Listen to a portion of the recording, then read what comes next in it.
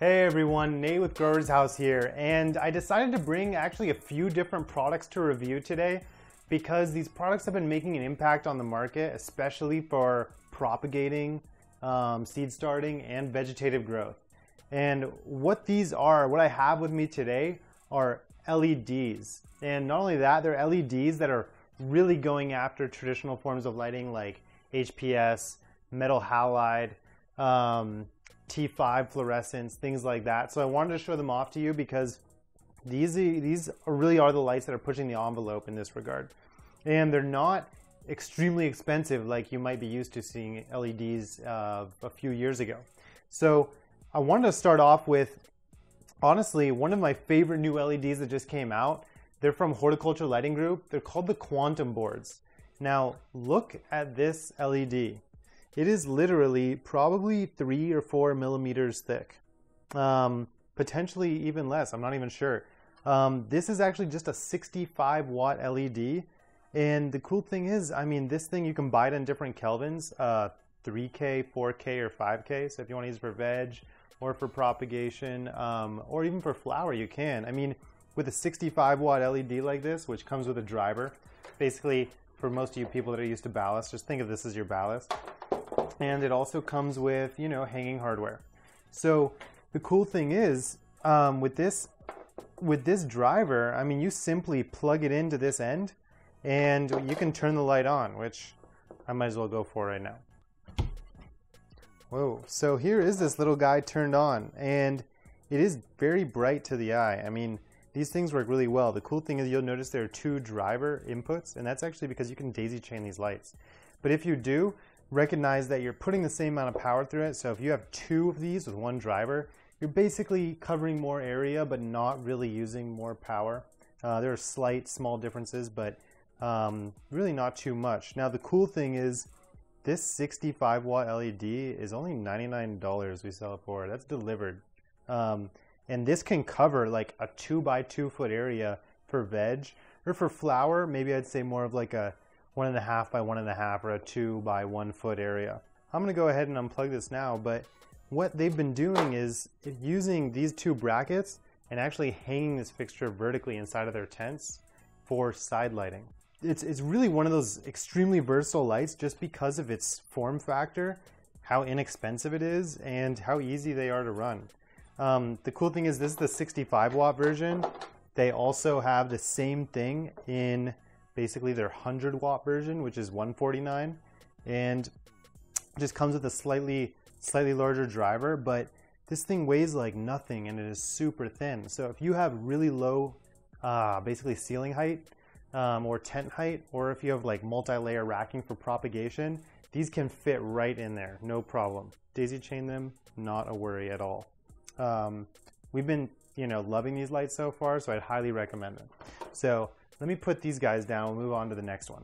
So the next thing I really wanted to show everyone is how these basically T5 lights are getting replaced by T5 LEDs. So if you take a look here,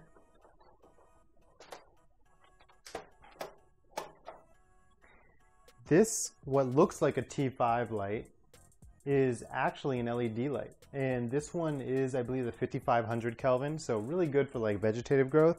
And the cool thing is it's only 41 watts per LED.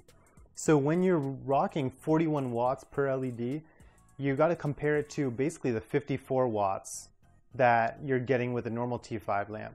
So if you think about it, this is basically a 30% reduction of light from your T5s, and this is giving you a bulb that's going to last much longer than a T5 lamp. T5 lamps usually last about a year and then they go out. This guy is probably going to last you like 5 years. So, you know, the cool thing is they don't even cost that much. They're usually about 20 bucks for these, where you buy a normal T5 lamp and you're probably paying, you know, usually they're about 10 bucks. So you pay twice as much, but it will last 5 times as long, and it's 30% less power. And the cool thing is, they're actually designing these LEDs with very specific spectrums. What I also really want to do is just show how this works. I mean, if you think about it, when these are running 54 watts, if you do 54 watts times 4, this fixture normally ran at 216 watts total. Now you change it out with all of these and you're at 164 watts. And the cool thing is I have 5500 Kelvin here, good veg spectrum. And then here I have one of the lights offered by Sunlight. By the way, these are both the AgroLED by Sunlight. And there are a few different companies that are offering these. The AgroLED is what we have here, and we've really liked them so far. This one is actually a UV based bulb. So what I'm going to do is turn this on for you really fast. I'll probably blind the camera, but we'll get some good shots of it. And there you go, looking at that white spectrum, the one that's really good for veg, and then boom, now we're turning on the UV spectrum. And now you can see that you can make a really nice mixed spectrum if you want, and be able to operate these same T5 fixtures that you might already have in your house or your growing operation. And we're using it with the Grow Crew normal T5 fixture where you can change on 2 banks. And that's it for the T5 fixtures, but that leads me into the next fixture that I really want to chat about, which is the Growlite fixture.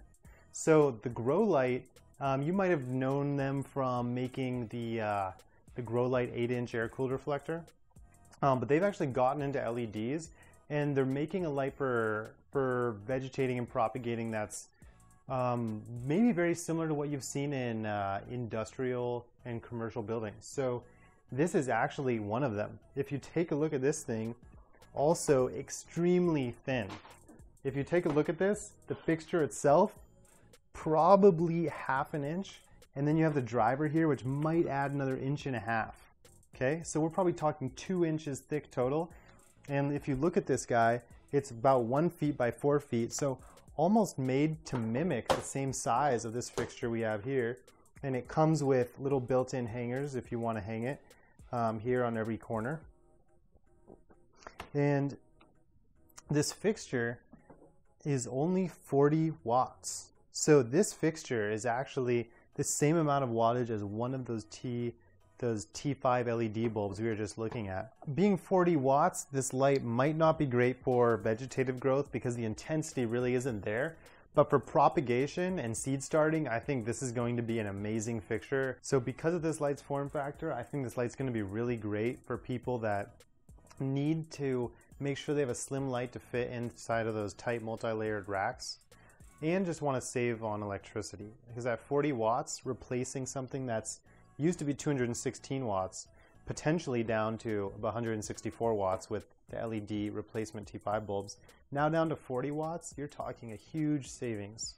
Now let's turn this on so you guys can take a look and see what the light looks like coming out of this guy. And here we are. You can see it illuminating the light below, and I'll point it towards the camera a little bit. And you can see it's a nice white diffuse light. Makes it very easy for you to uniformly light your plants, which is what you really want. You want even, consistent light over your canopy. No hot spots and no what we call dead zones where you don't get a lot of light. And now one of these fixtures is, we're selling it on our site. They're usually ranging about $130-ish, give or take. And they actually make different versions of this. So this is a 1 foot by 4 foot, it's 40 watts. And they also make a 2 foot by 2 foot that's 40 watts, or they make a 2 foot by 4 foot that's 68 watts. So there are different basically setups for you depending on how large your area is that you want to illuminate. And these are the new LEDs that are kind of taking the growing industry by storm. They're helping people save money, illuminate their plants better, and really just kind of save space as well. So you can maximize your grow environment. And not only that, T5 fixtures like this used to be going for about $100, so $130, and you're going from 216 watts down to 40 watts to maybe do propagating with your plants. There's a huge savings in electricity for a very small markup, maybe an extra 20-30% on the front end. So, that's it for today. I wanted to show you those LEDs. This is Nate with Growers House. Happy growing.